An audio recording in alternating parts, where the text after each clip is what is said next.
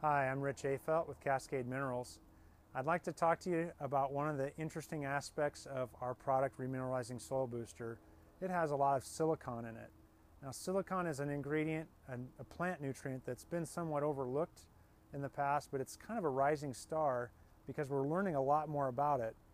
One of the great things about silicon is that it is a key ingredient not only in the cell wall of all plant cells, but also in the rough kind of spiny structures that you may be familiar with on things like cucumbers or some flowers like zinnias. Anything that's kind of scratchy on the outside, it's typically some sort of a silicon structure the plant is producing.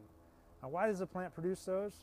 Because it's learned over time that it can ward off predators and pests by producing those kinds of structures. So what we're learning more recently in the fields of agronomy and horticulture are that by adding silicon to our soil or our soil media, it's an excellent way to improve plant resistance to leaf and foliar diseases like downy mildew. It's also an excellent way for the plant to ward off plant-eating insects.